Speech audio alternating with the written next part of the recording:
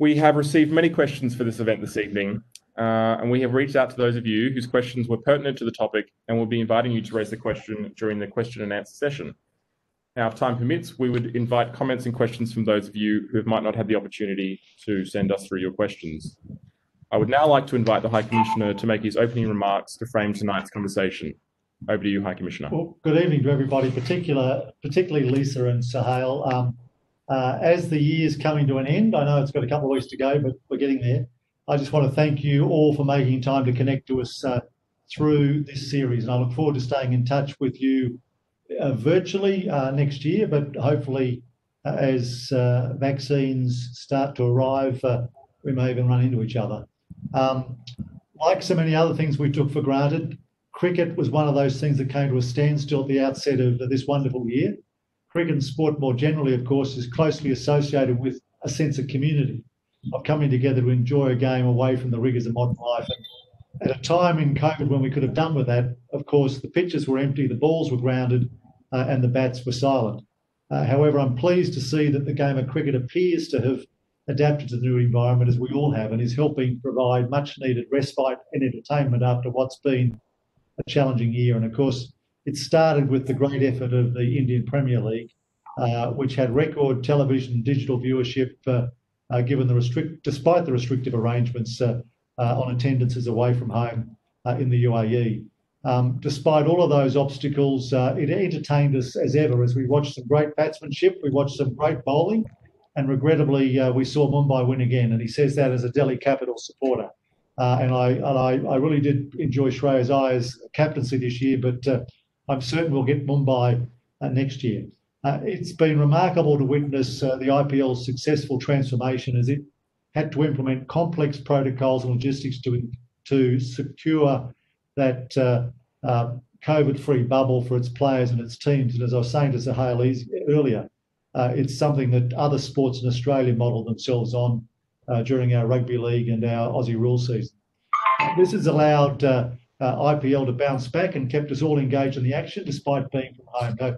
So I can confess I haven't seen any of the first day of the Australia-India Test match today at the Adelaide Oval, but I'm sure you'd agree it was great to see the start of what is going to be an excellent series. The fact that it's happening, the fact that we can watch it on TV here in India, the fact that 21,000 spectators can be back in the stands in Adelaide, even if it's half capacity, is tremendous. And from all accounts, the quality of cricket being played between Australia and India over the past several weeks has been outstanding, and it should be a great series.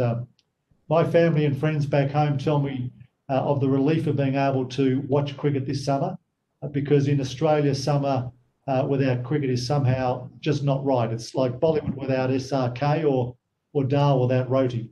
But I'm glad to see players on the pitch, fans in the stand, and I know our respective cricketing bodies, the BCCI, and I'm catching up with Mr Ganguly on Saturday, and Cricket Australia will be doing all they can to make sure these series continue. So the success of the ongoing Australian-India tour has demonstrated how sport can help overcome adversity in this year. It's achieved it within our communities, despite all the challenges we've faced individually and collectively over the past 10 months, as we've adjusted to a different way of living, working, engaging and playing sport.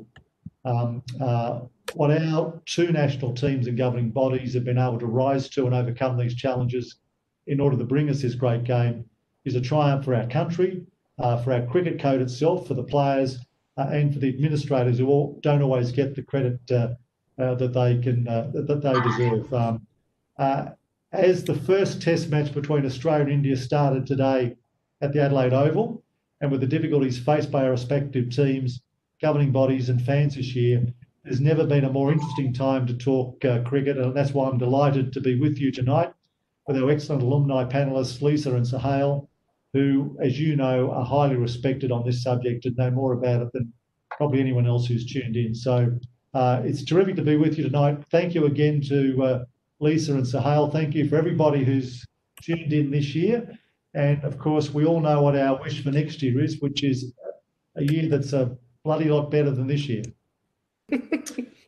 Thank you very much, High Commissioner. Now I'd like to invite Lisa to discuss the current test match and some of the recent one-day international matches played between Australia and India in Australia, and to share his perspectives on how the game has had to adjust due to COVID. Over to you, Lisa. Thank you. Well, obviously, unlike Barry, I did tune in for the first ball. It's almost become a little bit like the Ashes rivalry, where you have to see the first ball. And I was pleased from an Australian perspective. Second delivery, Australia was able to pick up a wicket, Prithvi Shaw. So India won the toss and elected to bat. I can tell you at the moment it's 6 for 212. Vrindavan Saha and Ravichandran Ashwin are in. And it's this time of period in the pink ball test where it gets a little bit interesting for the bowlers. But one thing that we have seen when India and Australia play when it comes to cricket, and it's not just the men's cricket, it's also the women's cricket as well. There's a great relationship that is forming, and it's formed probably over the last decade, and especially we've seen because of the IPL, it's allowed other players to get to know the Indian players and also get to know what Australians are like, what the banter is like, how much we actually like you if we're taking the mickey out of you. So these type of things are really evident in the current series. And we saw that in the one-day series where I think Aaron Finch got a little bit injured and KL Rahul kind of went up to him and says, mate, you're fine, carry on, that doesn't hurt. There is that great relationship, but the rivalry is fierce simply because the teams know each other so well. One thing that I've been fortunate enough to do over probably the last 6 years is through commentary is to spend time in India and spend a lot of time in India and obviously catch up with Suhail when we're in town together. But the one thing that stands out to me is India is such a hospitable country. And for someone who loves cricket as much as I do, when you go to India and the IPL, I kind of liken it like a big country town that has a circus going on and everyone's talking about it. The difference, though, in India is that over 1 billion people are talking about this one tournament and they're living and breathing every moment. And they're probably better cricket pundits than I am because they literally watch every ball. But there is certainly a lot of mutual respect there between the two countries. And I think in general, in 2020, and especially Australia has done it pretty tough in the sense that we had the bushfires to start with and then obviously the pandemic. One thing that has brought everyone together is sport. And the pleasing thing was that obviously the test series over in England was the one that first started, but everyone was hanging out for the IPL and we were able to witness some great cricket. And no doubt this test series that has just started is going to be just as good. Thanks for that, Lisa. I think it's, from what you just said, it's fair to say that Australia and India are great mates, but probably better rivals. Now, moving to our next expert, Suhail. Suhail, tell us where you see the IPL heading this year. Well, we're coming to the end of the year, so maybe this year and next. And what are your thoughts on India's performance in Australia over the recent weeks as well? Yeah, thanks, guys. Lisa, great to see you digitally as always. Would be great to catch up actually again. But yeah, the way things have panned out, it's been a strange one, but hopefully soon as well. Yeah, just coming to I guess the IPL first.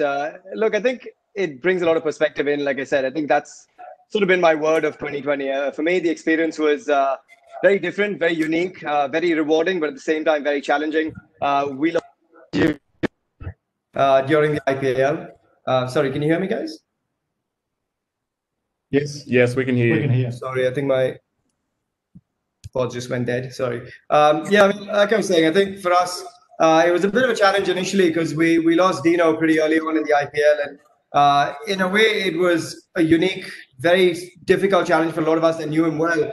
But at the same time, I think it brought a lot of us together as well. It sort of brought that intense environment even closer. And so for me, the IPL, apart from what was happening on the field, which was incredible, because I think in an increasingly polarized and divided world today, we need hope and change. And sport is always that powerful tool that helps us connect with one another beyond those existing boundaries. It looks at what unites us before what separates us. It rekindles positivity. And we saw all of that through the IPL. We saw incredible numbers. It was very rewarding in that sense.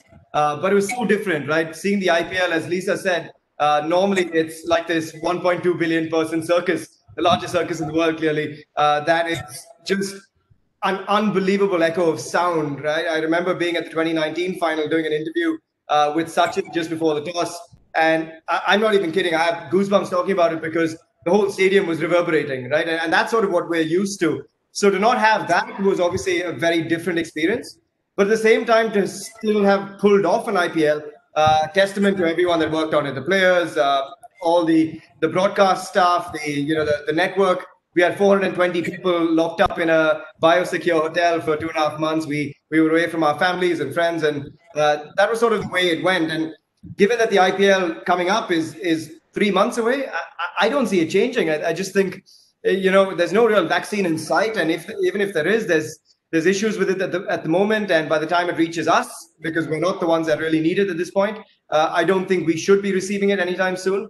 So I do think the next IPL is going to be similar, and it's the way of the world. I think this is the new normal. We've got to get used to it, and just got to see the positives for what they are. It's very easy to look at the negatives, but I think the values of mateship, of hard work, of excellence, of sportsman spirit that are shared across various sports, all of that's coming through still. And I think that goes beyond borders. It goes and transcends racial and cultural differences. And I think that's what's important. And we're seeing that in a series like India-Australia as well. I think the spirit in which it's being played, as Lisa mentioned as well, it's very special to see. And I think that's going to continue into the near future and beyond. I think it's a very special rivalry that's built up. I totally agree with Lisa. I see India and Australia being, and I wrote an article about it recently, being the new India-Pakistan or the new Ashes. It's as big and it's as competitive.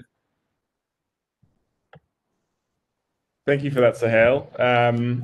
I guess hearing from you both reinforces the message that, despite the challenges we've had to face this year, and the High Commissioner obviously mentioned this as well, that sport's one of those things that brings people together, and cricket in particular, it's given us the ability to be able to get through what's been quite a difficult period. So thank you to the IPL, thank you to the players, and to everyone else, because you're keeping the fans happy.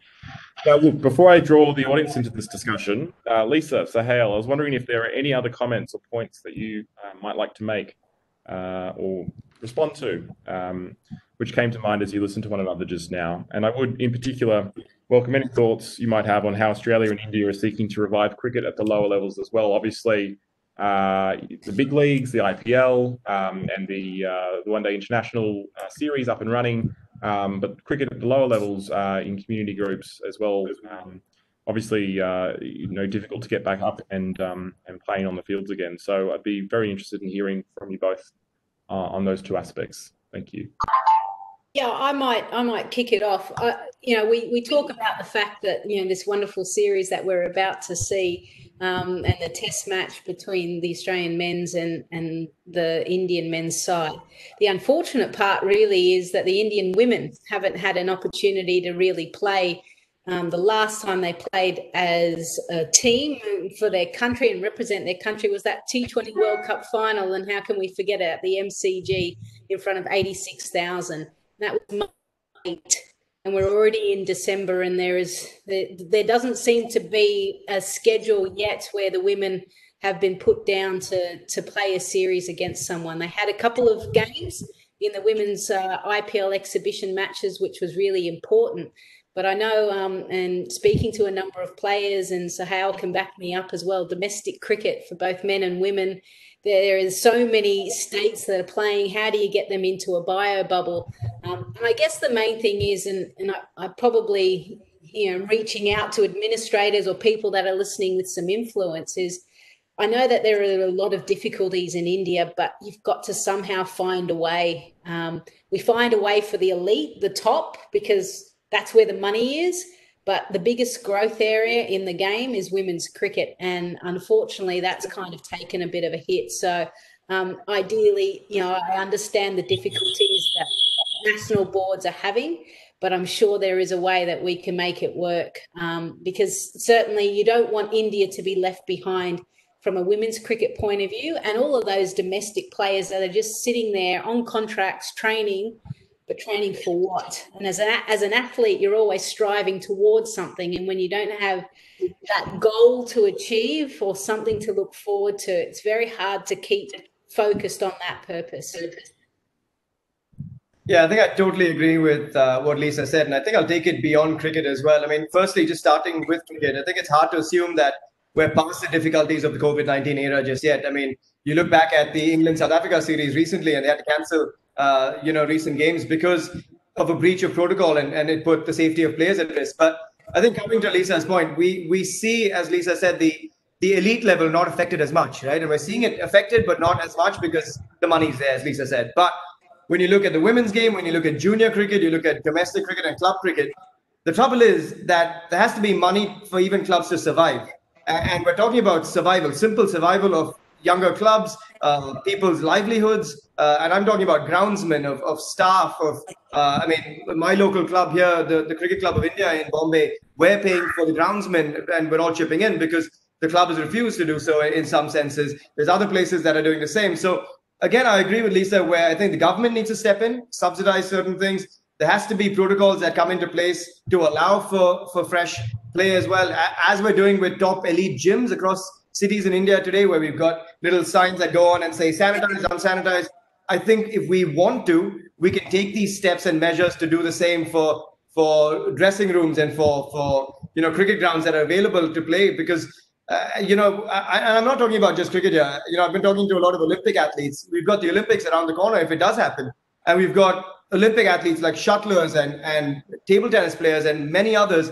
I was talking to a table tennis player the other day who's one of India's most seasoned campaigners who's only been running up and down his staircase and doing indoor activities. He's got a little machine set up. But again, this is just putting him 3 steps behind when other athletes around the world are moving forward even at these times because they're opening up quicker. So I do think that while we're in this race against COVID, we're also sort of in a race against anxiety, against depression, against performance anxiety and lives. I mean, you have to understand, sport is a career. Sport is a life for a lot of us. And I think, we have to get it back and running in some way or form. And I think it starts at that grassroots and club level, because if you nip it in the bud there, you're not going to see the next generation of sportsmen. They're going to be sitting on their games playing esports, and they'll be in the next Olympics as esports gamers, because that is seeing a massive boom. But I think the real charm for purists like me, and I think Lisa as well, is to see the battle of sport on a field.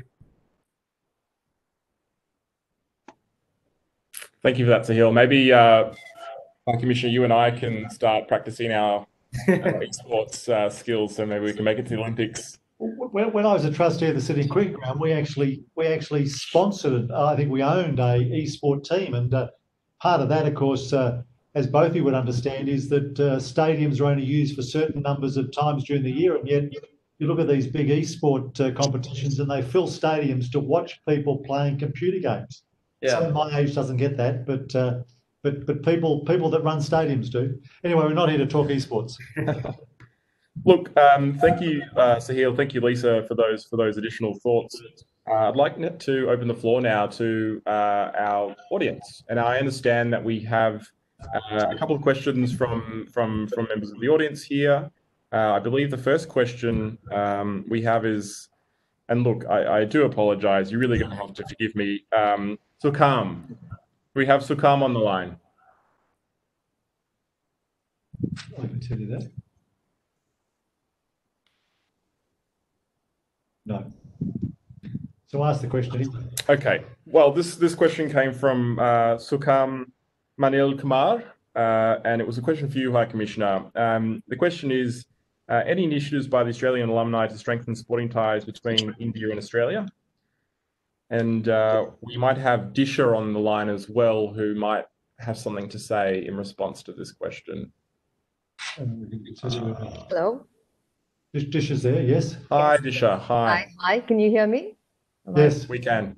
Well, thank you very much for allowing me to speak. Thank you, Barry. The question, I think, was what is the Australian Alumni Network doing and the association doing? And I think this is where I step in and say, yeah, we've been seed funded. They've seed funded Sports Scene, which is a platform. So we're bringing in technology to help sport in India. Like Suhail and Lisa just pointed out, there's a lot to do in the women's space as far as sport is concerned. there's generally a lot to do in the sport arena in India, and things that need to be planned.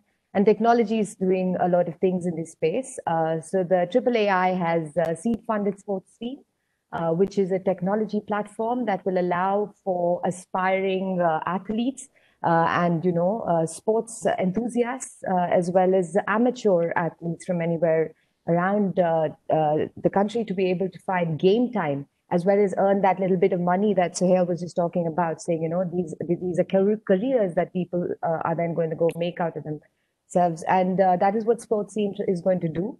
It's going to allow for people to find game time, as well as earn money while they're doing it, as well as provide sort of an ecosystem where we can bring in elements of training and nutrition sciences, supported by various universities from across Australia. And yeah, it's a big stride. The product is currently under development, and we're hoping to be out in the market before mid next year.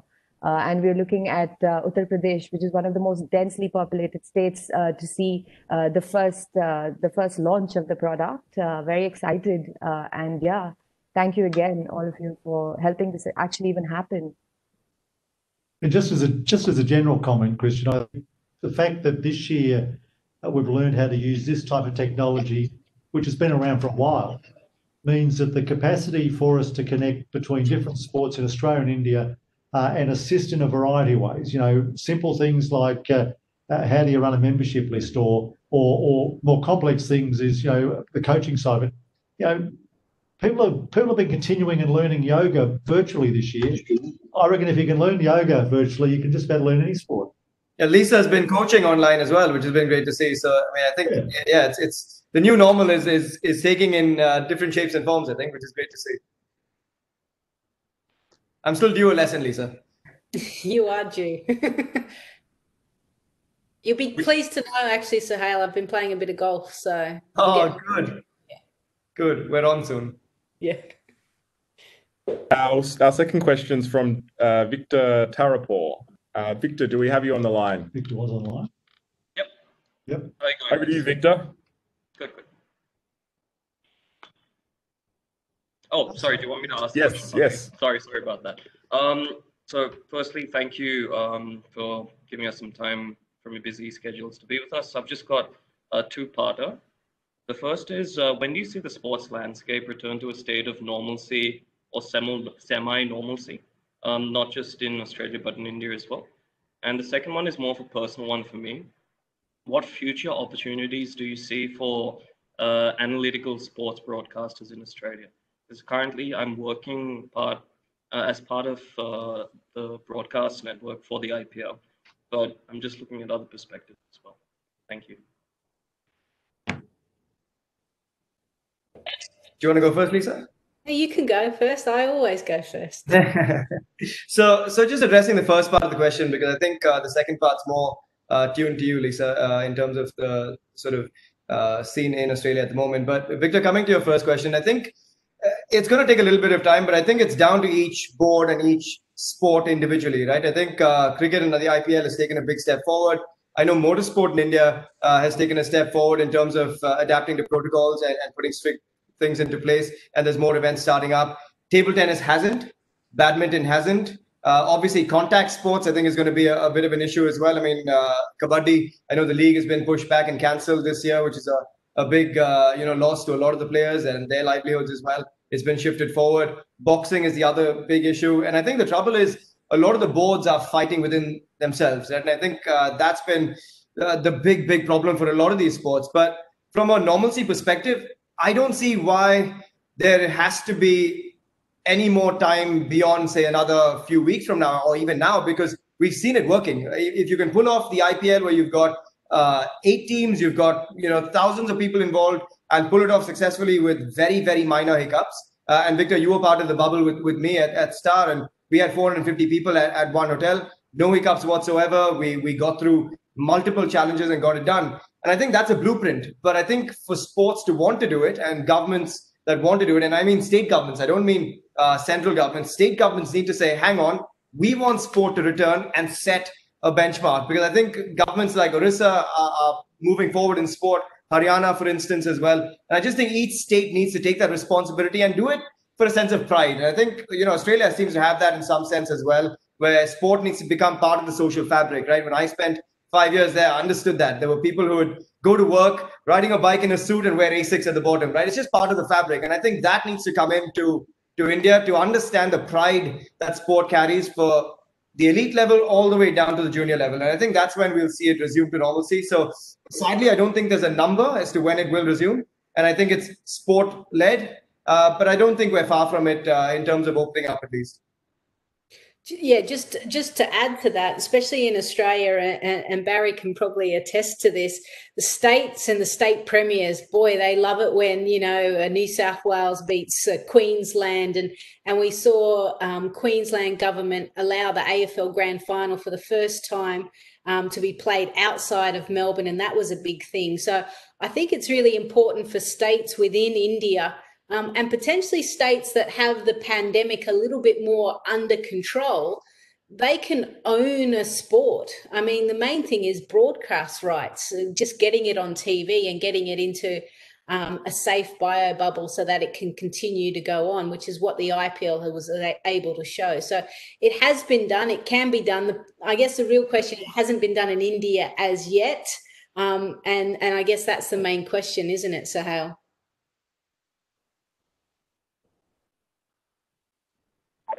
You're mute. Can't hear you. This is great. As a good presenter, you can't hear him. You're fine now. Oh, you're gone. Lost you, Suhail. I think Mumbai's gone offline, have they? We can still see you, though. Actually, but I'll answer Victor's second question while Suhail figures that one out. When you said, Victor, an analytical broadcaster, what did you mean from a stats point of view or a pure broadcaster? A mix of the two, but leaning more towards the stats side. So we have folks like myself in the broadcast room where we feed numbers on air, and we're just thinking about what the opportunities might be in Australia. There's heaps of opportunities. Arun, actually from India, normally comes out to look after the Channel 7 coverage for all of the test matches and the Big Bash. And we're actually looking for more and more stats people. Gone are the days that you had someone just literally scoring for you to let you know how many dot balls and, how many singles or boundaries were scored after the last 4 or 5 overs. But more it's about, remember match 2 back in, IPL 2, the match when, Rohit Sharma did this, and you've got to find it for us. Because as commentators, and Suhail will attest to this, you guys actually make us look really good, really smart, that we, that we remember everything. But really, we've got an idea of something and you guys are feeding it to us and you're listening to what we say. So I think you guys are absolute gold, and I would not go into a cricket broadcast without one by my side. So certainly here in Australia, we're training a lot of people up at the moment. Simply because there aren't that many that understand the game, or even from a T20 perspective, how you break it down. And obviously now in the Big Bash, we've got 3 new rules. So how does that affect tactically? This is the stuff that you guys like, where you put everything in a spreadsheet and tell us if there's a pattern or not. So yeah, there is a big interest, and it happens in all of our sports. So if you've got more interest, if you've got another interest in another sport other than cricket, certainly there'd be a fair bit of work here. Yeah, just to add to what you said, Lisa, I think, Victor, the other side of things is the OTT side, right? And even new emerging platforms that are coming through. You look at Dream 11 today. Dream 11 is no longer just a fantasy game. Dream 11's moved into streaming rights. Dream 11's moved into their own content creation. Suddenly there's need for statsmen, right? And for statisticians, for data, side of things, for engineers within the game as well, and creation of new sort of understanding of how to read sport. You're seeing that across other sports as well. I mean, we're doing it. I've got a startup called Kabaddi Adda, and we're doing it within Kabaddi. We're using AI and machine learning to try and, find new ways to understand the sport of Kabaddi. But I would also say look at teams, because, it's another avenue where teams suddenly are splurging more money because there's more money coming back to teams. teams want to invest more to get more returns. They obviously see data analytics as a big part of it, and therefore they see that as a return on their investment as soon as they see the success of it. So I think don't limit yourself to just broadcast networks, but also look at teams around the world, not just with cricket, as Lisa said, but in other sports as well. And if your interests lie there, I think there's a lot of opportunities, not just in the broadcast space, but in sort of alternative broadcast, which is now OTT as well. Thanks, Suhail. Thanks, Lisa. And thanks, Victor, as well for that question. The next question comes from Pradeep Raj. Do we have Pradeep online? We do. Pradeep? Maybe he's gone for masala chai. You're on. Looks like you might be on mute, Pradeep. Pradeep, so talk. Why don't we just read the question? We'll just read the question. So the question is for both panelists, Suhail and Lisa. How can you support wheelchair cricket in India and Australia? I actually met a few cricketers. It was in where was I? I was in the Mumbai Cricket Association, and one of the former Indian female players came up and said, "Oh, we've got a few of our wheelchair cricketers. Can you come across and meet them?" So I got a chance to meet them and hear their stories, and the hardship that they have just to firstly get matches, to raise money to play. Obviously, it costs a little bit more because of the extra equipment and flights and everything else that goes with it. But I know here in Australia that we've got certain programs for disabilities, blind cricket. So we're starting to see that Australian teams are forming for kind of each disability. So it's not that far away until we kind of see more international wheelchair cricket. I think it's important. And one thing I love about sport is that it is a sport for everyone. And it doesn't matter what race, what religion, what disability, what gender you are. Sport can be inclusive. And I'd like to think that cricket is certainly leading the way. The other way you can try and keep promoting it is, if more national teams do that, then, from an ICC point of view, you get it into the state associations as something recognised, then national board, and then the ICC, and all of a sudden there's a decent pathway with more fixtures. But I understand it's a hard road, but it's amazing cricket to watch. Yeah, I'm just going to sort of sum it up in two words. I think one, awareness, and two, education. These are the two things I think that we need to bring to not just wheelchair cricket, but I think a lot of sports that are left by the wayside in India, but also sports that need to be a bit more inclusive, right? I think the stars of Indian cricket are so huge, and we've got them on a pedestal, and they are demigods in our country. But I think it's down to awareness, firstly, to understand and to make people understand that there is wheelchair cricket around. I think people don't even know that it exists, and then it's to educate them about the hardships, as Lisa said, to understand about what it takes to even play the game, to understand their background, their stories. Today, I think it's the responsibility of the boards of private teams. If the Delhi Capitals, for instance, have a team going, I think it could also be their responsibility to showcase wheelchair cricket in Delhi, and even a little Instagram video or a couple of Twitter tweets on it would just suddenly lift the entire diaspora of women's or wheelchair cricket in a city. And I think that in turn educates Indian audiences. And I think you understand the following that each of these teams have, each of these cricketers have.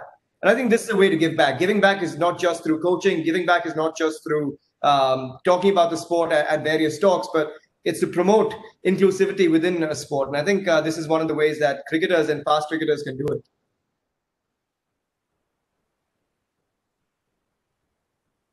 Thank you, Suhail. The final question this evening comes from Jatin Vanish. Jatin, do we have you on the line?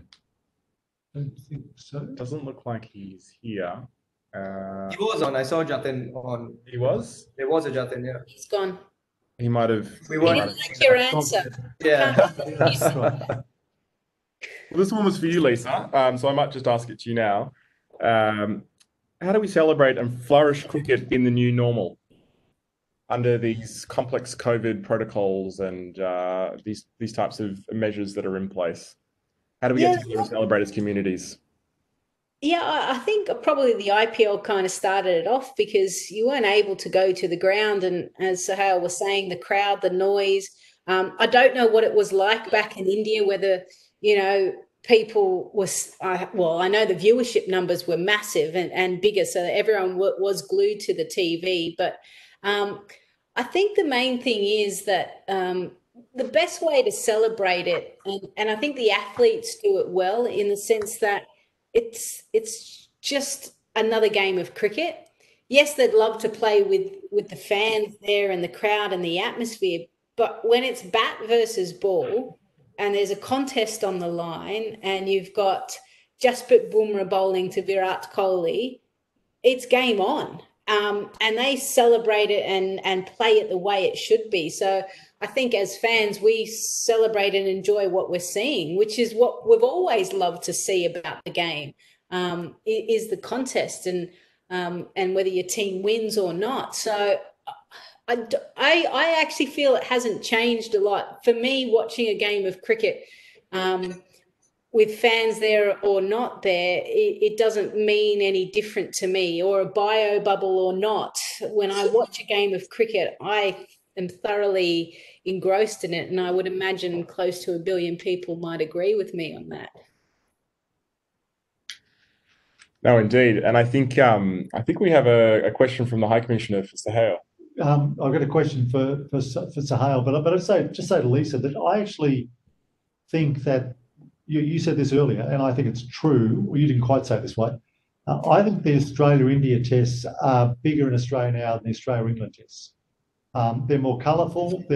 So I know you've got the Barmy Army, but you've got the Slimy Army. You've got those Sikhs that turn up in pink turbans. I get a greater sense of satisfaction out of the atmosphere at Australia-India matches in Australia than I do from Australia-England, and I think it's because. And this is even more controversial, Lisa. I think the level of cricket is better between India, Australia than India, England, and I think a lot of it has to do with Kohli, or Kohli, as Trump used to call him, because he plays cricket like an Australian. He plays on the front foot. He's as good with the lip as he is with the bat, and it's good fun. So that's my commentary. Suhail, I wanted to know, because I've always wanted to ask this. How is it possible that Indians know so much cricket history? 3 years ago, I walked through 3 airports across India with Michael Kasparovitz, and we'd go past these 20-year-old security guards and they'd turn their heads recognising Kasper. And I said, what's that about? You haven't played for centuries. And he said, it's the TV channels here that just play repeats over and over again. He said, they recognise me everywhere. So what is it about Indians and repeats, or what is it about Indians and cricket history? Is it part of the tradition? I think it comes down to a couple of things. One, I think unlike Australia, where you've got rugby at one season, you've got cricket at one point, you've got soccer that goes on, and you've got other sports that sort of take shape.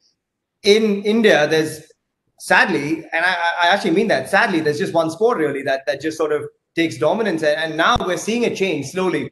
But it's just been cricket until this point, where maybe 4 years ago, cricket was also sort of pushed aside at some points to see kabaddi come in and to see football come in and things like that. And up until 4 years ago, there was nothing else. There was cricket, and more cricket all year round, and that's it. And so all of us would just be tuned in to watch every rerun that was on. I remember growing up watching Kenya versus Zimbabwe. I used to watch a random Bangladesh versus any other team. I remember my brother making fun of me because I had posters of Graham Thorpe and Andy Flower on my walls and not Sachin Tendulkar, right? So, I mean, this is a kind of sort of, history that we've got growing up. And to me, the best India-Australia memory is going to Chepauk Stadium in Chennai, watching Sachin versus Vaughan in 1998, where he scored 155. I remember being there at the stadium, and I was 11 at the time, right? So for me, that's sort of the memories that stem in, and that sort of reverberates across India. Right, you've got throngs of people that have had the same upbringing as me, which is watching sport, which equals cricket, and that's it for the longest time. And so in the next generation, I think we'll see less historians when it comes to cricket, but you'll see more kids that are tuned to more than one sport, which I think is a very healthy thing to have. Because I think we lost out on that, but we've gained, therefore, in diving so deep. And as Lisa said a lot earlier today, it's why we have an armchair expert in every living room in India on the game of cricket. And the other difference, Suhail, is that when I was 11, India was better known for hockey than cricket. That's true. That is true. I'm not going to ask how long ago that was, Barry. Now, I think we've got just a few more minutes. So if there's anyone who has a question for either of our panelists or for the High Commissioner, please, this is your opportunity to ask. So if you could just unmute and maybe introduce yourself quickly and then ask the question. It's a one-off offer. It's a one-off offer. Otherwise, you get back to watching the cricket. I'll jump in with a question otherwise. Suhail, please. I'm gonna ask Lisa a question, actually, and it's one that's been sort of troubling me for a while. Do you think that if you have a lot of men who are really invested in women's cricket and have a keen interest, that there could actually be more men? And do you think the involvement doesn't necessarily have to be only women in women's cricket from a broadcast perspective, from a perspective overall?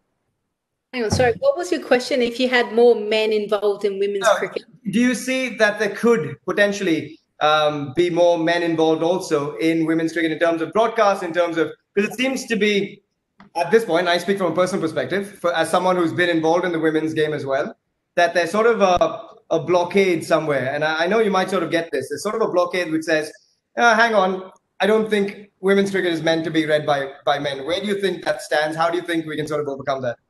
Yeah, look, I'm a big believer that the commentary box should look very similar to what a living room should look like. And that's normally men and women watching the game of cricket together.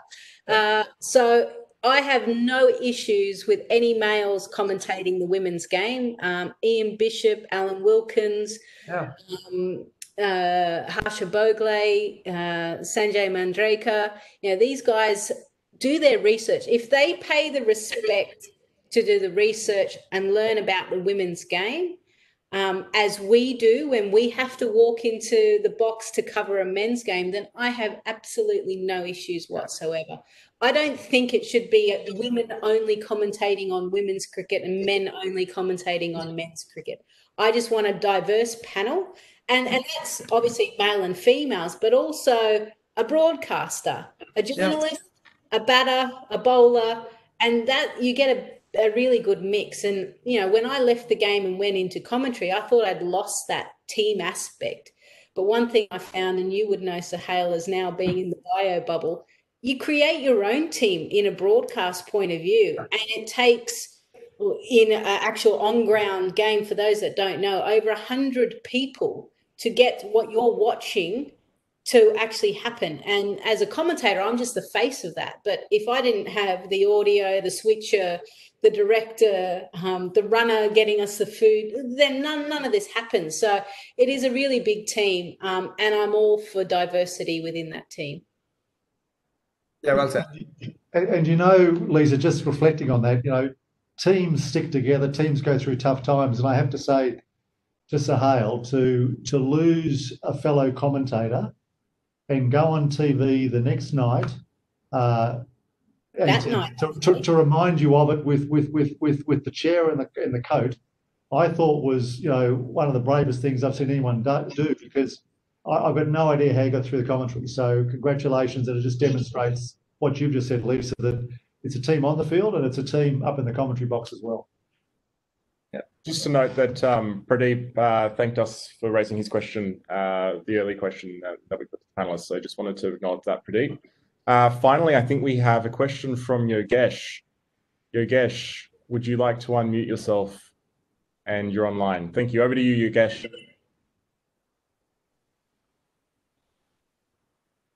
Yogesh, the anticipation is killing me. Yeah. I think we might have. I think he's got the circle of death. No? There's a orange exclamation mark in the top left-hand corner. It does not. I think it's a fresh question. When the heat is on.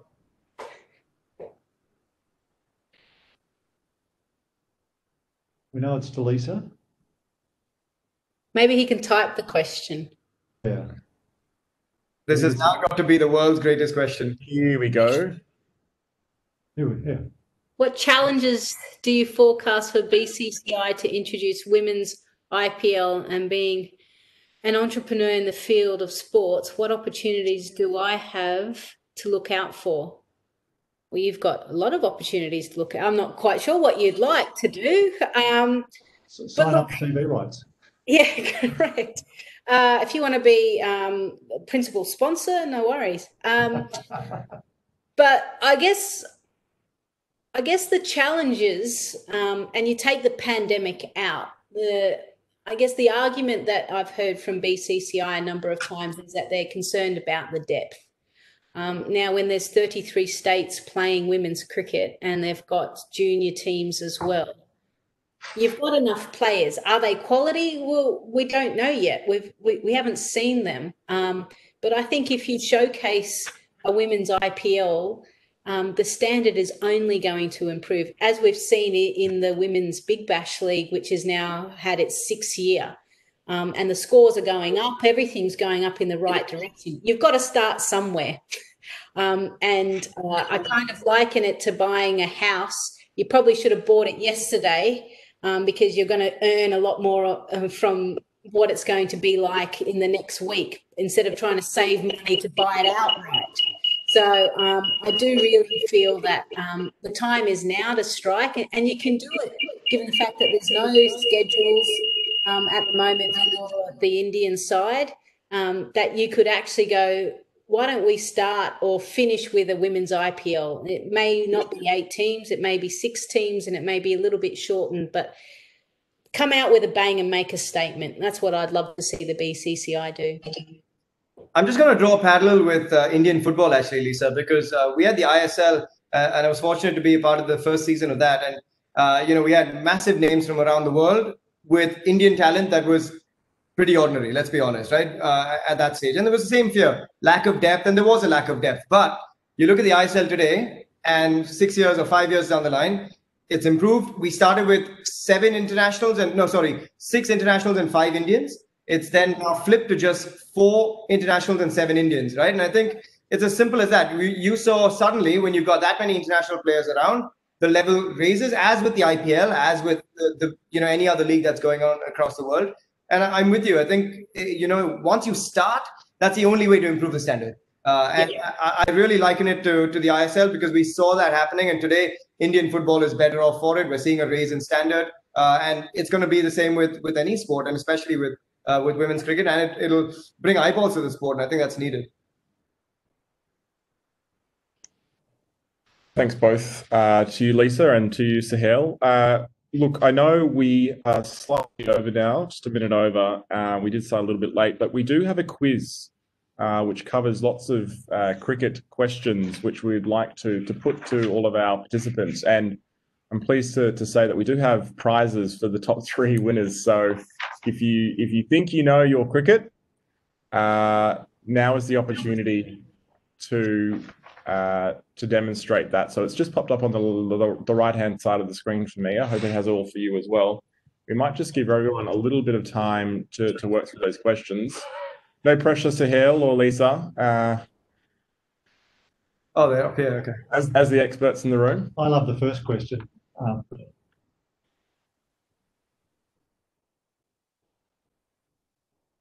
Got 5 minutes. And I should also note that you're not allowed to consult Google. We will know if you've consulted Google. I think we should give them 2 minutes for the questions. That's okay. So.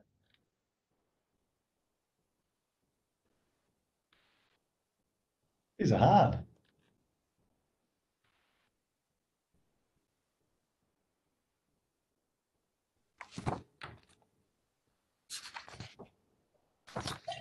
There you go. Got it.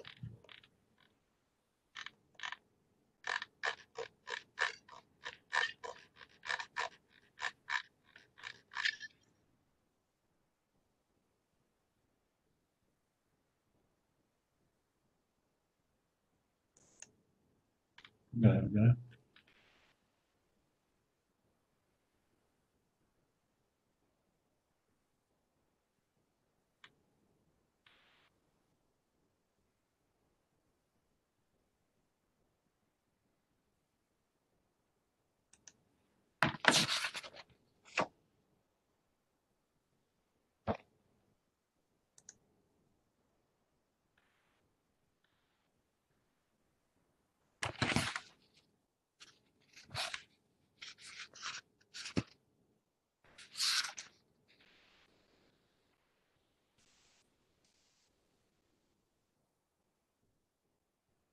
No idea. Australia. Oh, no, that's Australia.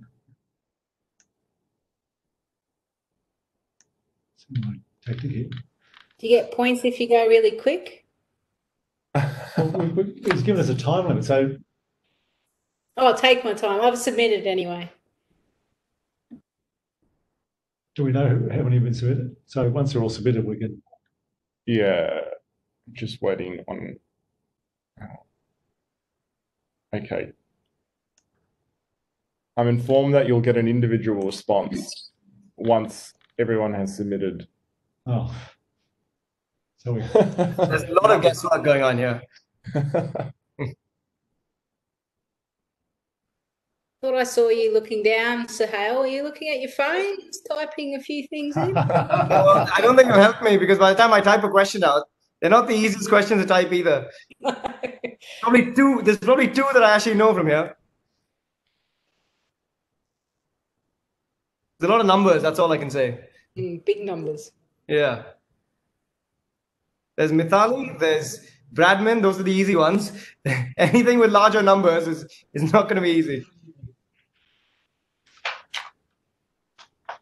Victor should be onto this. Victor will absolutely smash this one. If Victor doesn't win this, then there goes his chance for doing. Yeah. and so if people get the same score, it's then judged by who was in quickest. Is that the story? No, I don't believe there's any points Barry, I like your thinking. timeliness of responses, unfortunately. I know it's not going to be me. Even I'm not old enough for most of these dates. All right. The poll has ended. All right, so how do we find out the results? The results should go to individuals. I missed it. Can you take us through them? Just for the sake of... I believe our back of house team will be reaching out to... Here we go. So 1895. New Zealand. There we go. No, that's all right. I'm confused. Oh, so it's got questions. They haven't put up the results yet. Yeah. Okay. Generating a response. Well, I went with Australia because I figured we're here. There's a lot of Aussies here. I'm guessing there's a bit of pride involved. Question 2. So, Lisa, who do you reckon the first women's cricket team was against? England and who? England and Australia. There we go. It's come up for you, Suhail? No, I just thought I knew that one. Ah. I figured that was too obvious, so I went for the Kiwis. Ooh. I don't know if we're playing tricks. I think they're not trying to stump us too much, except for, how many clubs in Australia? Oh, that's right. 1, 2. Yeah. Here we go. It's coming on the main screen.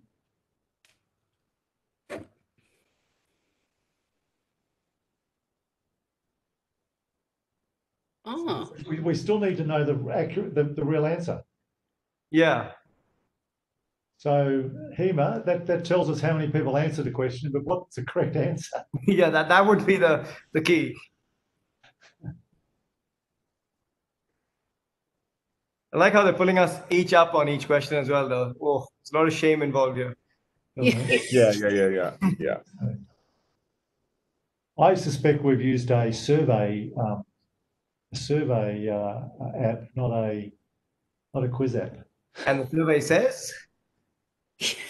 The good news is we can be trusted if you prefer to do this or sit here all night watching the TV. Yeah, I was going to say. We can be trusted to advise by email who has been the top 3 winners and and deliver to them their visa, their bottle of wine, or whatever the prize is. Yes, I think we might do that. And it's not a visa.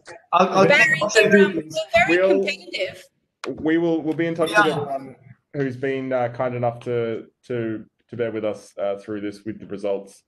I'm very intrigued now. Oh, okay. No, we're getting in some live results here. Apparently, the Australian High Commissioner, Suhail, and Sthalekar have been selected. Well, not been selected, but have responded and had got the most correct responses. So, No way. Can I tell you I guessed half of mine? We'll be in touch. Anyway, look, we'll be in touch with everyone who's won, and we'll also email out the results. I liked option 2 of the wine, thanks. Yeah, Lisa can have my prize. As long as it's Australian wine. Yeah, and a nice reserve maybe. A bottle A of really old one. Catlin. It's worth a lot. look, thank you very much for taking the time to participate in this event this evening. I'd just like to say before we wrap up that I'm very pleased to announce that the second round of the Australian Alumni Grant Scheme is now open. We are looking for Australian alumni based in India seeking to make a difference in their professional fields of expertise within their communities, or are keen to build stronger ties between India and Australia. This Pan-India program provides up to 10 lakh seed funding to support alumni-led initiatives across key sectors under the Australia-India Comprehensive Strategic Partnership. Previous recipients are completing projects in areas as diverse as cybersecurity, critical technologies, COVID clinical trials, clean energy, agri-tech, education, and science. We'll soon be releasing a series of short videos documenting the experience of these previous winners, as well as helpful tips for how to apply. So do follow us on social media and go to our website for further details. We will be accepting applications until Wednesday, the 10th of February, 2021. That's Wednesday, 10th February, 2021. If you have any questions, please contact your nearest Australian diplomatic mission in New Delhi, Mumbai, Kolkata, or Chennai. Now, thank you very much, High Commissioner. And obviously as well, thank you to Lisa and to Suhail for joining us this evening and for bearing with my terrible pronunciation of names. I do apologize. And also our tech. Thank you, of course, as well to all of our participants who have made the time and effort to join with us here today and our partners at the Australian Alumni Association of India and its chapters across the country that keep the alumni community connected and engaged. That is it from us. Thank you very much. And we do hope that you have a very pleasant evening. And a good Christmas, a good New Year. And thank you again, Lisa and Suhail. And Lisa, you will get the prize. So whatever it is, I've got no idea what the prizes were, but I'm just amazed having guessed. I picked C for the last 5 answers. Thought it was easy. I'm just going to say I missed one question and still was up there. So I'm just going to close there. Thanks, guys. Thank you. Thanks. There's always a no personality in the bunch. Thanks so much, guys. Thank you. Pleasure. See you guys. Bye.